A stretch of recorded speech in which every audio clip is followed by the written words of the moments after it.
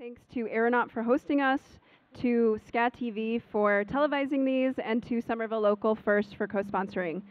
So tonight I have Aaron Cohen of Gracie's, who's just, I think, the most multi-passionate speaker that we've ever had at the series. He's managed wedding bands, he's worked for marketing companies, he runs multiple events, a whiskey-oriented event, a bacon and beer fest, and he also, of course, founded and runs Gracie's, which is really well known for its ice cream here in town. So he's going to introduce himself and tell his story, and then we're going to do, I'm going to do some Q&A with him, and then we're going to open it up and have the audience be able to ask him your burning questions. And afterwards, we invite you to hang out, stick around. There's going to be music in the main beer hall and cool people to get to know and to talk to. So, Aaron? So this is my first PowerPoint, and I think that if we all bear together, we can get through it. I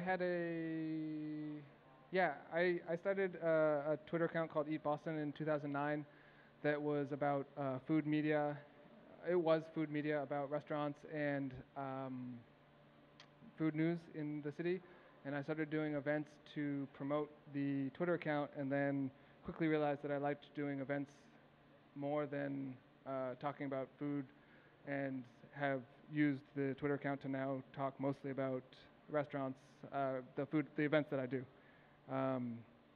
The first big event that I did was the Bacon and Beer Fest, which was in the Trolley Barn at 540 Harrison Ave in Boston. It's this gigantic, beautiful brick building, and we had 1,600 people, 40 or 50 food vendors, and ran out of food in the first 45 minutes. It was a total shit show.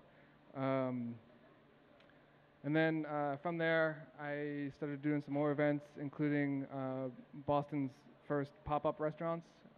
You might recognize this is Block 11, which my partner Will Gilson and I turned into a fine dining restaurant for 3 nights in February of 2010.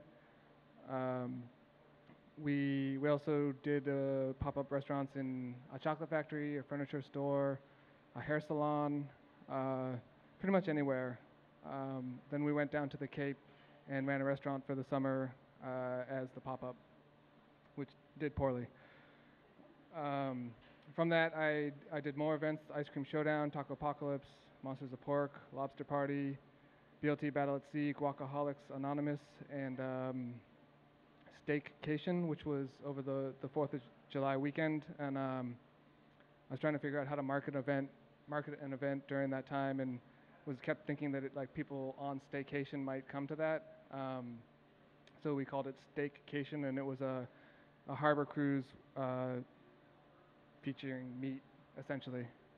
I started, and then Bacon and Beer Fest expanded to 7 cities across the country, which we've done every year since 2010. The next one is June 12th in Boston and in Austin on the same day. I will be in Boston. I started managing a wedding band during the last couple years. We took it from 1 band doing 2 gigs a year to 3 bands doing 65 gigs a year. And I'm not doing that anymore, but I am happy to talk to you about the wedding industry because it is expensive. I started an online art gallery called Super Precious Art Gallery, which is the one theme is these artists that do really strong illustration as opposed to graphic design. And every couple months we would give them a theme, and they would come up with a poster print that matched that theme. So we did tacos and burritos, punctuation, fairy tales. We've done Groundhog's Day a couple times in keeping with the movie. I did a conference called Up, Up, Down, Down, which was about side projects that give you extra life. Kind of like Up, Up, Down, Down is the first couple notes of the Konami code, which gives you 30 extra lives in the Nintendo game Contra. Gracie's Ice Cream, which is around the corner. We make our own ice cream in-house. We love Choco Tacos. Then this winter I started doing toddler dance parties in rock clubs, which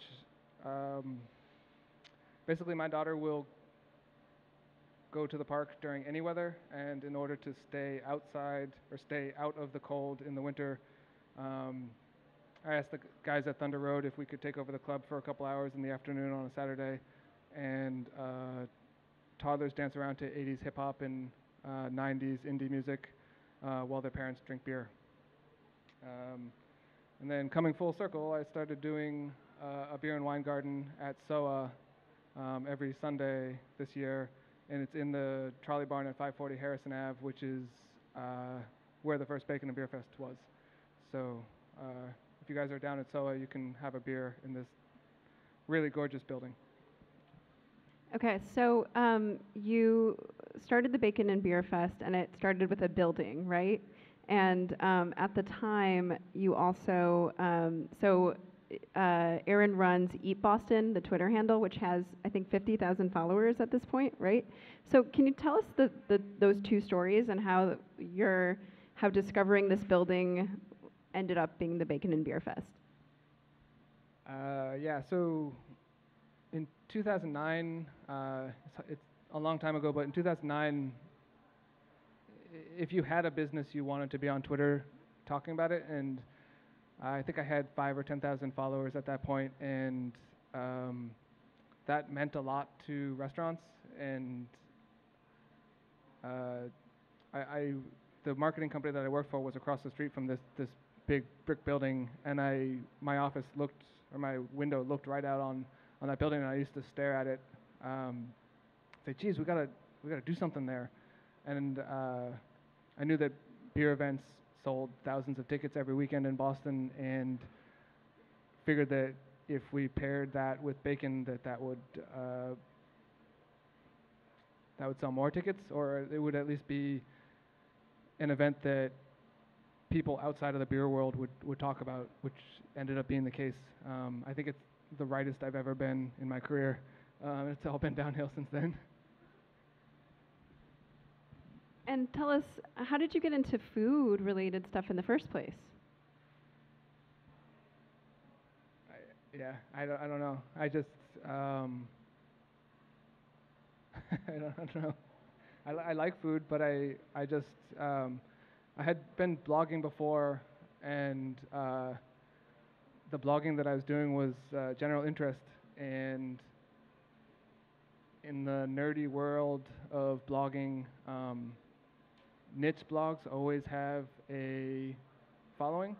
So if you were to start a blog about knitting in New Zealand in the summer, you would have every single person that knitted in the summer in New Zealand really interested in your blog. That was not a niche I could go after, so food is a little bit broader. So it was kind of wanting to continue blogging or putting stuff on the internet, but wanting a niche, and food kind of, I was interested in food, and so figured that would be a good push. Yeah, so tell us about the early days of running the Eat Boston Twitter handle, because I know that was where you made a lot of the relationships that are really important to you today, right? So like I said, it's hard to remember now, but in 2009, Twitter and Facebook and social media was this magic silver bullet that everybody thought was going to be. Everybody thought that was going to be the cure to their business woes, and it was just exciting, I think, and a lot of restaurants were like, oh, we got to be on there, and they still feel that way now, but there was me and Boston Tweet and Hidden Boston with these 3 Twitter accounts that were talking about stuff to do in Boston, and the restaurants would come to us, or we would approach restaurants, and just saying, I have 5,000 Twitter followers, do you want to run a contest on Monday? that's how I got relationships, because they would want to do that. Yeah. Okay. So then walk us through the early days of this, the beer and bacon fest. Like, how did you go from like, hey, that's a cool building, beer, bacon, make it happen, to like actually making it happen? Like, break it down a little bit for all of us out here. I think I guess I talked to my boss and I was like, who's our landlord? And then I went and talked to the landlord and I was like, I have 5,000 Twitter followers, I can do this. And they were like, all right. So, and then I started inviting restaurants, and then I started inviting breweries, and I don't know. I haven't thought about it in 6 years, so I'm sorry, I don't know. Well, can you tell us a little bit about the pop-up restaurant that followed, or the pop-up dinners, I guess? Yeah. So Will Gilson, who's the chef at Puritan and Company, now he was at the Garden at the Cellar. Previously, I read an article about him, how he was raising pigs to butcher to sell at Garden at the Cellar, and I thought it was really cool. Both from that's how food should be raised, and a marketing perspective, because there wasn't other chefs in Boston doing that. And I saw him at Block 11 one time, and I said, hey, I'm doing this Bacon and Beer Fest. I would like you to do a pig butchery demonstration. And he was like, okay. And we played heavy metal during that, the pig butchery demonstration, to form the Monsters of Pork, which is a heavy metal pork butchery demonstration. And a couple months after Bacon and Beer Fest, he came to me and he said, there's these guys doing this pop-up restaurant, and I want to do it. Here's what I think we should do. And his idea was selling tickets to dining, which makes a lot of sense if you've ever run a restaurant. If you knew exactly how many people were going to be there every night, he wanted to open an entire restaurant that had ticketing. And I was the only one that he knew that had sold 1,600 tickets to anything. So he came to me and he said, here's what I want to do. I want to open a restaurant that sells tickets every night, three turns a night. And I was like, Boston's pretty small. What if we did it for just a weekend? And so then that's how we started doing pop-up restaurants. And I went to the furniture store next door to where my office was, and I was like, I think this would be a good place for a pop-up restaurant. And I put pop-up restaurants in air quotes, and people in other cities were starting to talk about it, but it still wasn't being done in Boston. And I was like, oh, I have 5,000 Twitter followers. And they were like, okay, let's try it out. And so then we got our friends who were architects and graphic designers to be the waiters, and we had a food truck for that one, but not always. And Will brought some of his chef friends, and we just cooked this 5-course dinner. And and actually, a guy that he invited to come the first night was the general manager of one of the fancier restaurants on Nantucket, and so he was giving us a crash course in hospitality, like. Everybody always serves over the right shoulder, and you clear over the left shoulder, and here's how we should set the tables. And so he gave that to me like 30 minutes before we started, and then I gave that to the rest of our friends like 15 minutes before we started, and that kind of, we had this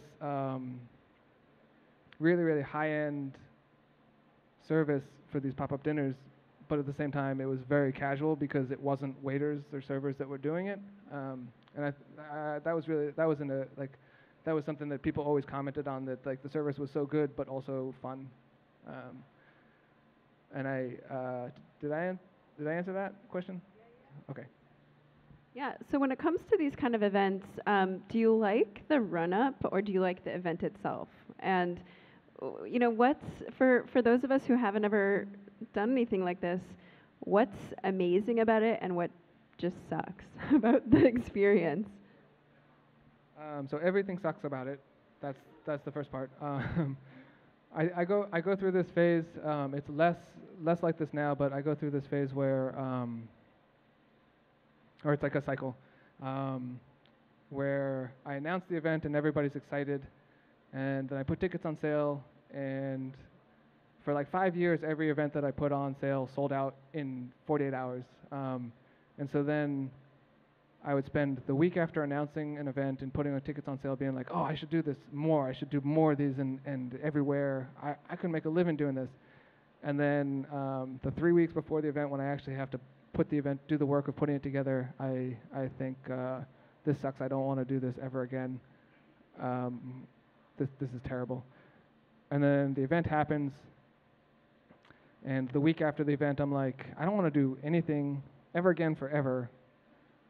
And then the week after that, I'm like, it's so boring. what can I do to cause chaos in my life? And then I start another event or put together another event. Really what I need is to come up with the concept for an event, like for my own mental health, is to come up with the concept for the event right before I announce an event, so that I announce the next event during the run-up when I'm still feeling pretty good, and then it's already announced by the time I hate doing events, and then then I'm okay, and I do an okay job of that, but also pretty terrible because I didn't do any events for most of March, all of April, in the middle of May, and then now I have 3 or 4 over the next 5 weeks, and then I don't have anything planned after that. So it'll be August again before I have an event, and I'll like in the middle of June, right after Bacon and Beer Fest, I'll get bored and depressed and just like be like, oh, what am I doing with my life? Yeah. Okay. So tell us then about how Gracie's fits into all of this, and tell us about how did Gracie's as an ice cream store, not your daughter, come into your life?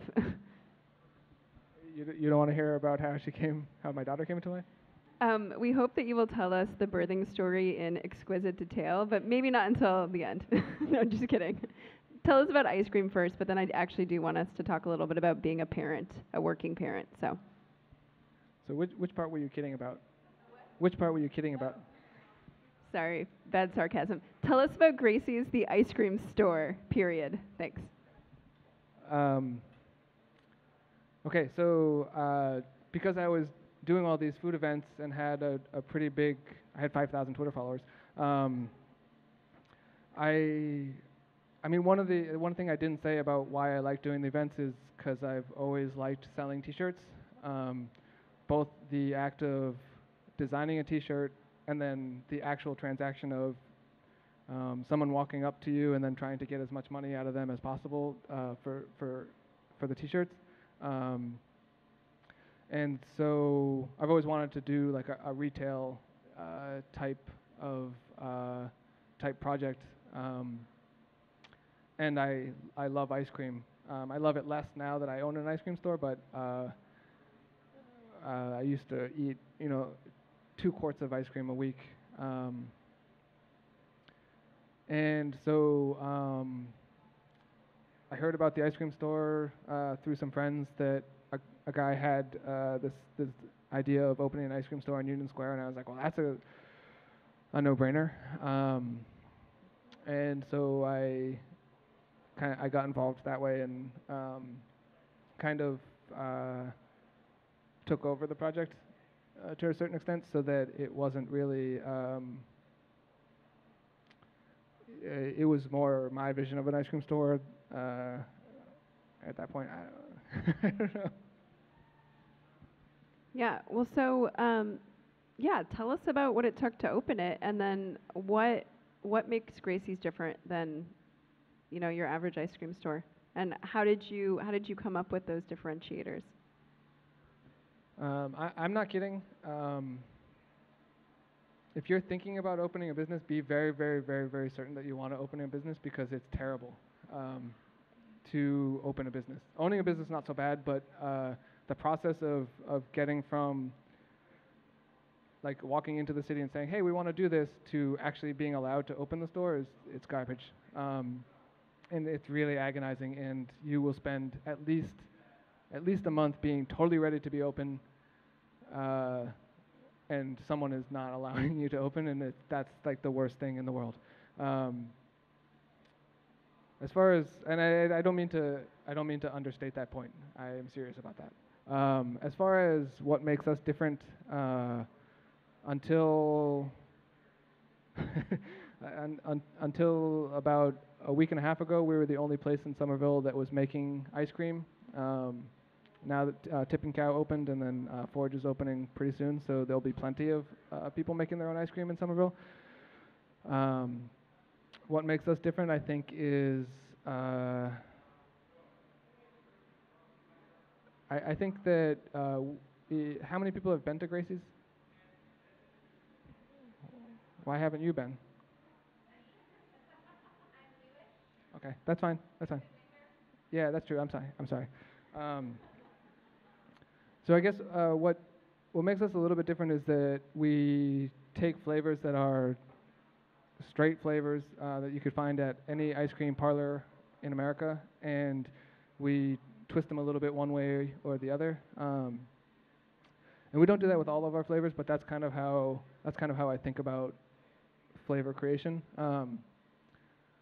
One of the things that I mean, we buy local as much as possible, and when I say that, we do that, but also we buy a lot of stuff from Market Basket to put into the ice cream, which is about as local as you can get to us. And when I'm there buying ingredients, I will see something and then try and figure out how to use that. So I knew, like a couple last year sometime, I knew that we had to make a sorbet because we have one sorbet at all times, and I saw the black pepper, and I was like, well, how can we use that? And I saw the grapefruit juice, and I said, maybe we can make grapefruit black pepper sorbet. And then I Googled it to see if that was a thing, and it isn't really, but it tastes okay. So I think what makes us different is, at least I have other partners who will say differently about the ice cream.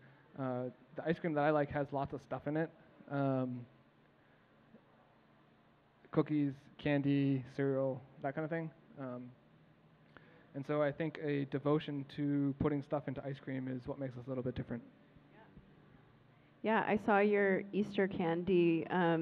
Gracie's has really nice social media, probably because you have 5,000 Twitter followers, so and they do really nice storytelling around that. Okay, so you do a bunch of stuff, and what does your day look like? You know, you wake up and then what happens next? Well, my wife and I have a 3-month-old and a 3-year-old. So my day looks like one of the kids wakes up, and then we try and go back to sleep, the whole family, and then one of the kids wakes up again, and we try to go back to sleep. So then around 7 or 8 o'clock, everybody's pretty much up at that time, and I get Gracie ready for school with haranguing her to finish her Cheerios, and then I walk her up to daycare, which is Pooh and Friends across the street from Highland Kitchen. Then I go for a walk and walk home, and get distracted on the internet for the rest of the day, I think. And then about 5:30, go up to daycare, pick up Gracie, and then we go to the park. That's Monday, Wednesday, Thursday. Tuesdays, she's home all day, and so we hang out at the park all day. And then Friday I take off. I get distracted on the internet on Fridays.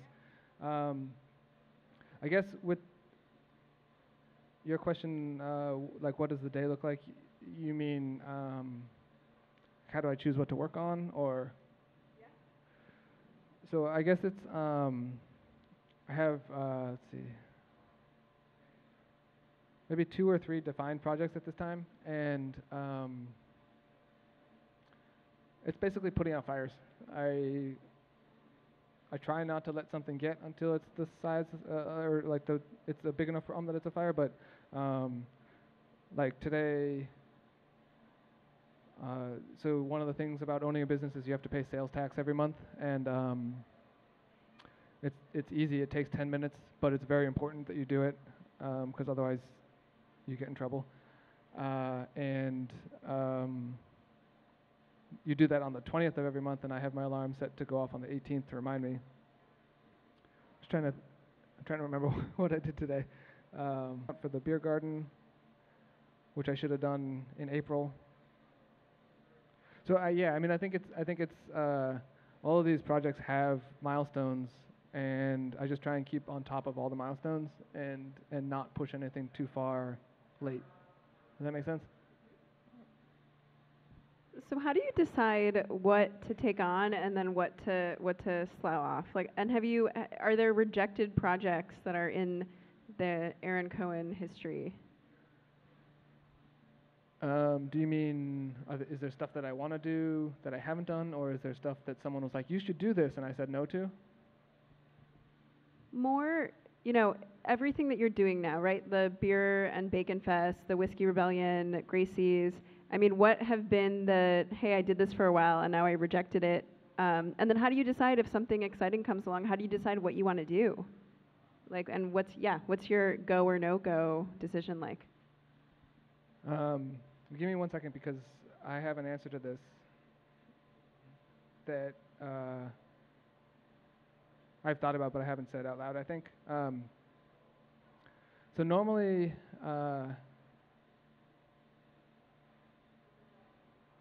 okay, so the art gallery hasn't been alive for about 2 years since the time of Gracie's, and I think that one of the reasons, and then before that,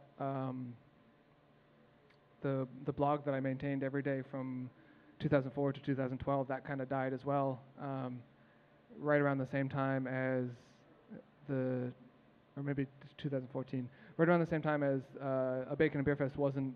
I had to postpone a Bacon and Beer Fest because the venue didn't get the permits, which was a total disaster. And I think that I stopped blogging because I didn't want to pretend to be excited about anything because I was like really frustrated with this one project.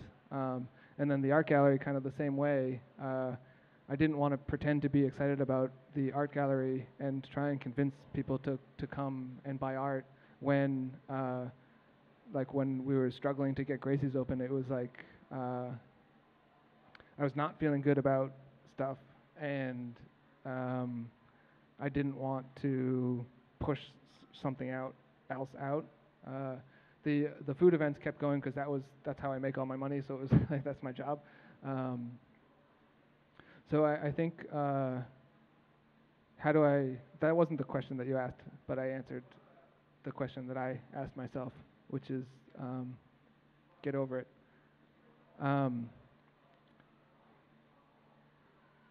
I guess I think I don't know because I don't really ever not do something. I don't really ever not do something that I thought of. I just maybe haven't done it yet, or maybe that's how I think about it. I don't have an example. Okay, so then one last question for me. What do you advise this portfolio career of yours, and for other folks out there who, might have creative ideas and are thinking about doing their own independent thing, what do you think they should know? You have to pay estimated taxes on a quarterly basis, and it's like a lot more money than you would expect it to be. So that's my advice. Yeah, I think you should do it. I think you should do it because it's everybody has to have a job. Well, most people have to have a job, and most people have to work. And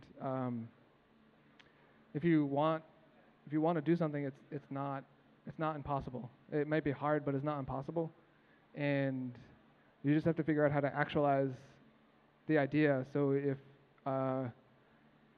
if you really want to start that knitting blog about summer knitting in New Zealand, you can do it. You can do it. And I don't mean to be a motivational speaker, but it you know, like when you ask like how do you do it?